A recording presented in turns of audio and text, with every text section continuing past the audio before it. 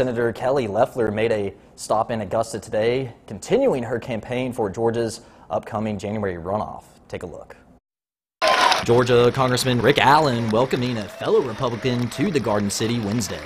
Kelly Loeffler trying to convince voters she should keep her Senate seat. She calls a campaign stop at Second City Distilling Company a Senate firewall rally. We are the firewall to stopping socialism in America. The senator says if she wins next week's runoff against Democrat Raphael Warnock, getting the economy back on track is at the top of her agenda. What you see across the country are lockdowns.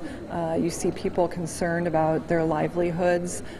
We have to make sure that we get our economy reopened. So I know how to do that, and I'm going to continue to fight for Georgians to live their American dream. We're really excited about making sure that she gets into the Senate to protect our constitutional republic. Right now, early voting numbers are setting records. In Richmond County, nearly 46,500 people have cast their ballot early, either through mail or in person.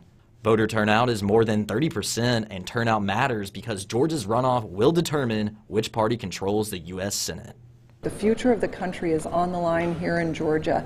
There's two different paths. It's a distinct contrast between my path, fighting for the American dream, freedom, opportunity, protecting our God-given rights, and the path of the Democrats. They want to take away our rights. They want to raise our taxes. We have children, and we want to make sure that the freedoms in the country are kept for our posterity and for everybody to be able to enjoy freedom and liberty. We're all about freedom, freedom over tyranny.